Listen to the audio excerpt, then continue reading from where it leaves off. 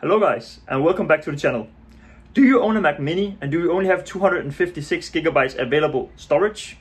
And is that not enough for you? Well, I ran into this problem because I got a Mac Mini as a trade-up for some different hardware that I had, and it's only got 256 gigabytes of storage, but it has an M1 CPU and it's running great for coding and doing all sorts of tasks, but I need more space. So I found a solution. Instead of soldering something on, you can buy a little hub that will allow you to put in an NVMe and a 2.5-inch SSD. I'm going to show you how, I'm going to show you some speed tests, and basically just what kind of upgrade this can do for you. Alright, so I got the product right here. Basically it's just a hub, and when you turn it around, you can see that it can take some NVMe and SSD spaces right here. I'm going to go ahead and open it up and we'll take a look at it. Alright, so here we have the hub open. You can see that it's the same metal finish as the MacBook Mini, Mac Mini or whatever it's called, sorry.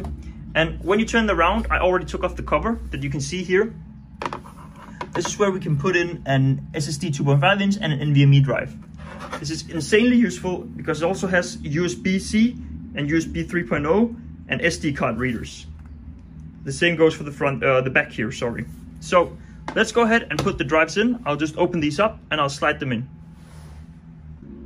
Alright, so just like that, we got 1 terabyte of SSD and 1 terabyte of NVMe. This is great because I'm going to use one for time machine backup and I'm going to use the other for storing video files and coding projects and all sorts of stuff. So I'm going to go ahead and put on this cover, put in the screws, and then we're going to try to fire it up. Alright, so as you can see, the product looks quite nice because it has the same finish and size. You have now got some front I/O here in the front of the Mac, which is great, and everything has been plugged in. So I'm gonna go ahead and boot it up and see if the drives are visible in the Mac OS. Alright, so the Mac is now up and running. We can see a little bit of LED status lights on the dock right here, which is nice, and we got that extended front I/O. As we can see here on the Mac, it's now booted up and we can already see that it's trying to initialize 2 disks, or at least saying that they're not initialized. What I'm going to do now is I'm going to switch over to the computer screen recording, and we'll have a look at how we can initialize them and speed test. Alright, so switching over to the computer here in the Mac OS, we can see that we have 2 pop-up windows right on boot. That's because the disks has not been initialized, so I say we just initialize them. What we are going to see here is that the disk tool management is going to pop up and we can see external drives. So as we can see right here, the Kingston SNV2 is the NVMe of 1 terabyte. What I'm going to do is I'm going to press delete and I'm going to give it a name, 1TB_NVMe, just so I know what kind of drive I'm using. I'm going to just use APFS and I'm just going to be using GUID partition. And we're going to press delete, and it should initialize the disk, delete it, and then initialize it, and then it should actually be usable for us.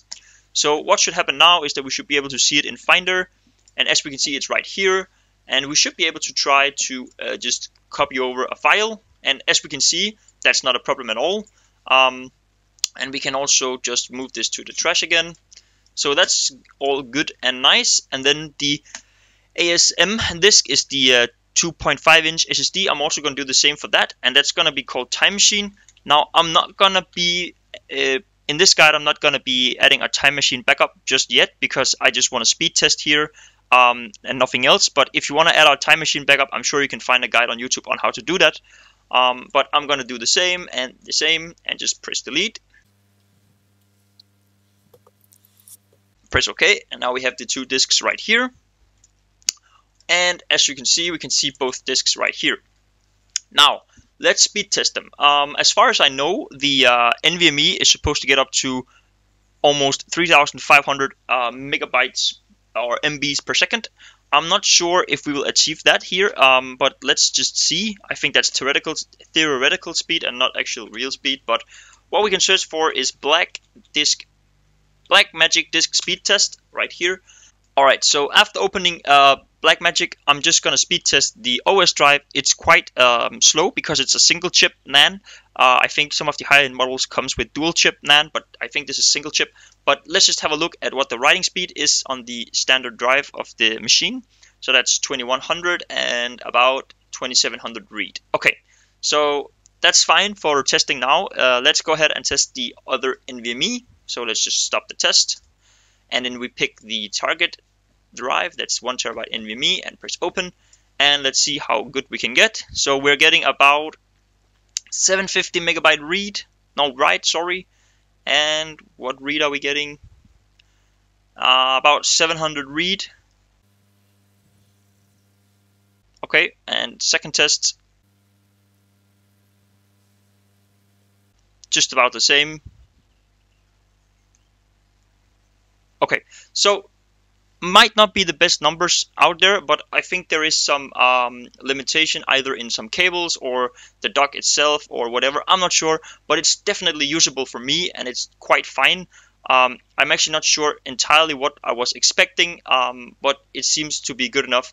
We can see here that it's not supporting 4K read and write of ProRes. I'm not going to be doing that anytime soon, so that's fine. So thanks for Blackmagic. Now let's test the 2.5-inch SSD. Let's select the test drive, time machine, and let's see how much of a difference that is. That's about half the speed, it seems, on write. Okay, 370. And about 300 read. Okay, so I'm completely fine with that. This was just a quick guide to show you how you can easily upgrade your space for the Mac Mini if you are stuck with a lower space model, or if you just need a ton. Keep in mind you can always just also buy an NVMe USB adapter of some kind. This was just my solution because it's a desktop PC and it's going to be used like a desktop PC for me. I will leave a link for the product down in the description if you're interested, but for now, thank you so much for watching and have a great day. See you guys.